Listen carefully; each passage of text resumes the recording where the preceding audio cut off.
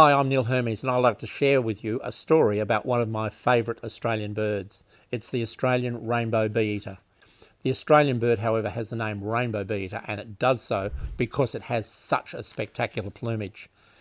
It has a long streamer in its tail. It has a blue colour on the underside of its belly.